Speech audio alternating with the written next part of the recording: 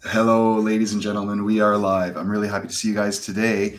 I'm going to talk about bar chords on the ukulele as I increase my lighting a little bit here. I'm going to give you an exercise. Sorry, I was looking down at the screen here. I'm going to give you an exercise. Why don't I minimize this? I'll just talk to you guys directly to help you with your bar chords. So if you're having trouble with bar chords, one thing that you can do is simply start by pinching two strings around the 5th or 7th fret, something like this, and only play those two. So you want to build up the strength to be able to pinch. Some people talk about kind of leaning back. I don't know about that. I prefer just having a good, strong pinching strength with a straight, rigid index, and start with two strings, and then work your way towards the 1st fret where the strings are a little stiffer. So it's a little harder over there. So this is just kind of an exercise to get that strength up. You do it for a minute or two every day. Then you could do 3 strings starting around the middle of the neck.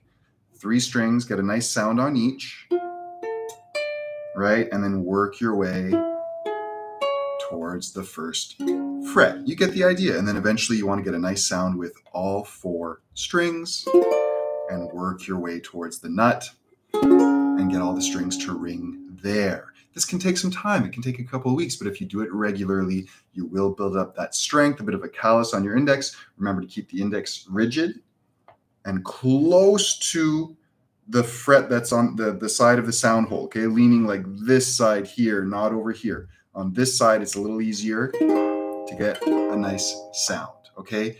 Build up with that, starting with 2, 3, 4 strings, working towards the nut. Now, in terms of the most common ukulele bar chords, what's kind of interesting is that they all stem from open shapes. So if I take like a C major chord, well, I can make a bar chord out of that shape. Here's what we do. I'm going to change fingers. I'm going to use my pinky instead, and I'm going to pretend my index is barring at the nut. Then if I slide that around, so this is C, and the 3rd string is a C note. That's my root of the chord. There's a C note right there. There's also a C on the 1st in this case, but let's refer to the 3rd string for now. And if I move up a couple frets, 1, 2, and bar in the 2nd fret, this becomes a D major bar chord, and my root is on the 3rd string here. Now a D. I slid it up a tone, right? I went from C, C sharp, D. I build my shape from there. Ta-da, D major. If I go up 2 more, 1, 2, that's E major.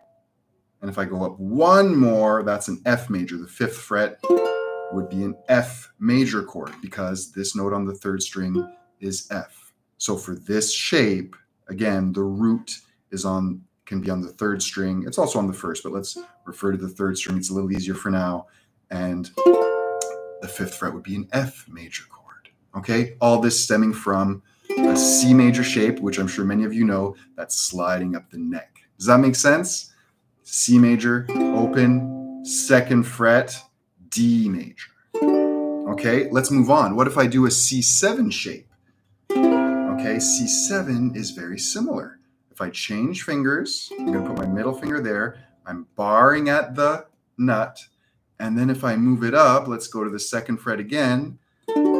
That's D7 for the same reason. Now the 3rd string note is a D, and I have a D7 chord right there. 4th fret would be E7. Okay, if I do the 3rd fret, that's a D sharp 7 or an E flat 7. Okay, so every single fret here would have a different name depending which note is on the 3rd string. So again, the 5th fret, like before, this would be an F7. If I do the pinky version, it's F major, simple happy major chord. And if I do the middle finger here, that's a dominant chord, an F7 stemming from our C7 shape. Okay?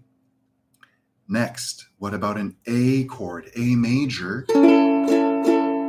Here, the 1st string is an A. So we're going to refer to the 1st string for our chord names. And if I change fingers, bar at the nut, and move it up, let's go 2 frets for now. This would be a B major chord, right? Some of you might know this one. It's a tricky bar chord to run into. So the root's on the 1st string, 2nd fret, right here like this. We we have a B major. If I go to the first fret, ooh, it's stiff here, it's hard. That's a B flat major chord, B flat. And it comes from, maybe you don't realize, but comes from the A shape, that A major shape, okay? So we have B flat, B, and this would be a different voicing for a C chord. If I do it, fourth fret, it's C sharp major, and the fifth fret is a D major chord in the fifth. And again, here the root is on the first string, so the fifth fret here is a D note. Okay, next shape out of 7. Let's refer to the A7, and here again the root's on the first.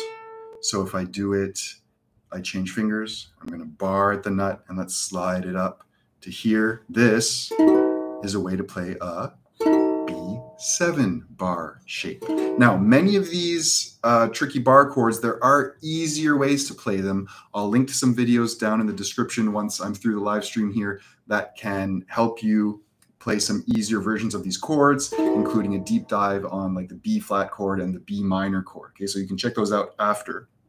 This here is a B7, and again, the root's on the first. If I do it at the third fret, C7, and let's go to the fifth, that would be a D7. Okay, this is another 7 shape stemming from, based on the A7, the open A7 chord shape. Next, here, let me grab a sip of coffee here. Next, we're going to base on an F major chord. So if I take an F chord, now my root's on the second string. Okay, so this is an F and the first fret there, second string, first fret, F. I do an F chord. Well, what if I change fingers, bar at the nut, just like all the other ones, and let's slide it up to 1, 2.